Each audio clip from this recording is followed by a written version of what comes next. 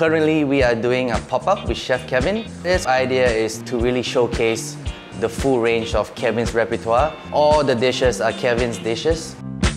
My menu consists of some dishes that are new to my menu here in Thailand would be my crab tart. The tart shell is a local recipe, and we fill it with mud crab, citruses, and fresh coriander flowers.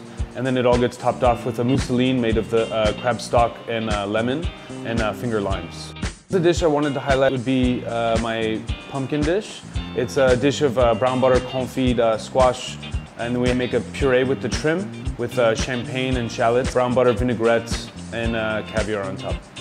And we have two desserts. The pre-dessert is a panna cotta of orange and supremes of different citruses.